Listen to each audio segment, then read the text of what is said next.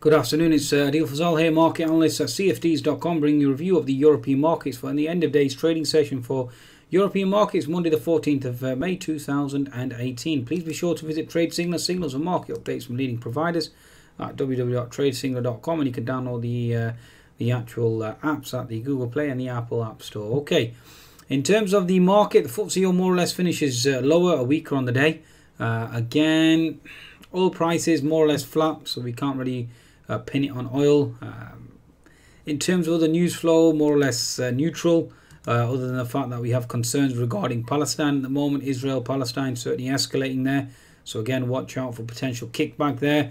US markets certainly gapped higher, certainly haven't made much of that gap higher other than the Nasdaq really, and that certainly is being helped by the ZTE news regarding Trump. So in terms of the markets, I mean, let's just look at sterling again for you, give you an insight given the inverse relationship. Now, given the fact that sterling is into support on the daily chart, and given the fact that the market certainly is obviously very sensitive to the drop in sterling or the movement in sterling, with sterling now being into potential support, one would presume that the FTSE certainly would come off, and that certainly is the case. So one would certainly have a negative bias on the FTSE 100. Also, in terms of oil prices, let's just look at Brent for you folks. Here we go. So Brent oil still a positive day thus far. Looking at a 15-minute chart now, potential exhaustion. Let's just have a look here. Certainly pushed to new highs. So again, one could certainly hard to argue to the contrary there in terms of oil. So just bear that in mind. Again, I mean, you had a potential double top, so a double top certainly could still occur. Let's just see if this market can clear the path there and certainly move higher. But again, watch out for Brent. A top in Brent equals a top in FTSE. A bottom in sterling equals a top in FTSE as well. So those two factors are going to be quite instrumental and key. Okay, other than that, we did have some hawkish rhetoric from Mr. Lochtenslager, Mr. Prayer as well.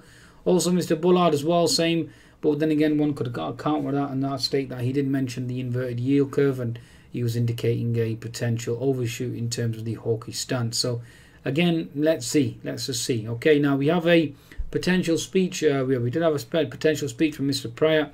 He did indicate that growth certainly was cooling. Okay, so again, that certainly is a cause for concern. Okay, so with regards to the market there as well. So again, watch out in terms of the movement in the euro too. Euro has nosedived. Let's just quickly go to the euro USD.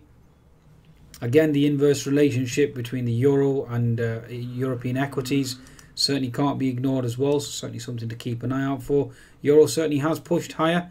60-minute chart and the euro certainly pushing higher. Now we have come into resistance here. The inverted head and shoulders on formation obviously was in play. We had a bearish engulfing candle ever since that potential concern regarding growth or cooling in growth.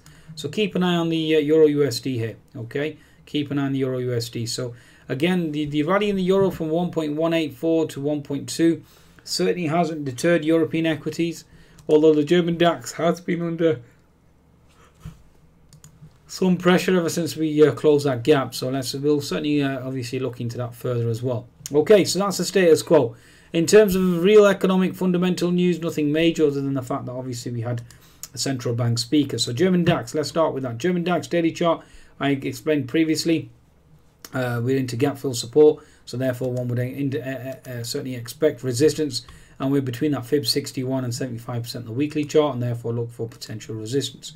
60-minute chart, ever since we made that double top scenario and broken out of this bullish channel, bias certainly remains on the bearish side. One would now expect a potential lower high and then obviously a lower low. Lower low, look to test 12,890 and then look to test potential 12,850, and if obviously the market continues to flush, then you have that gap fill at 12,670 or 12,690. Okay, 10-minute chart on the German DAX still oscillating. We bounced off that double bottom, bounced off gap fill. Okay, so watching out for double bottom for now.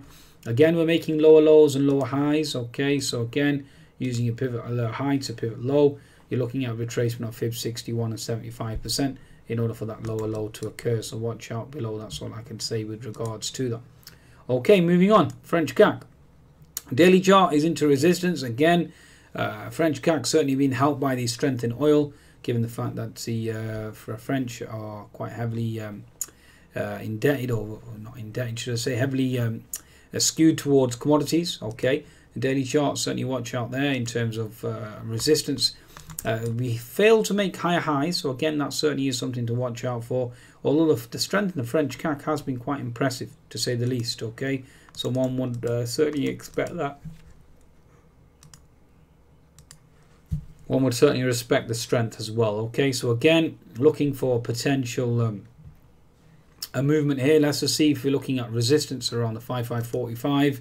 Watch out for resistance there. 10-minute chart does have gap fill at 5545. Okay, you've got a gap fill at 5540 as well, and gap fill at 5544. So 5545, 5540 is a solid resistance level. If you break through that, then you have to respect and give some credence to the bulls. Okay, but for now, bears certainly dominating, given the fact that the euro certainly is finding support, so watch out there. Okay, now looking at the FTSE 100, again I've actually taken out a short position here on this H&S formation. Okay, looking for the FTSE certainly to roll over here, given the right shoulder. We've held that potential resistance at 7726. Now looking for a lower high,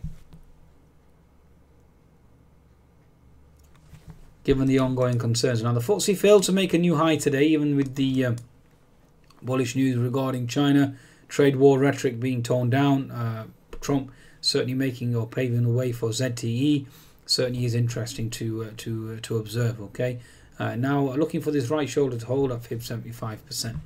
Okay, so that's a summation really of European indices. Please be sure to visit cfds.com for your trading needs. Take advantage of that bonus, and certainly download the latest app via the Trade Signal. Goodbye now.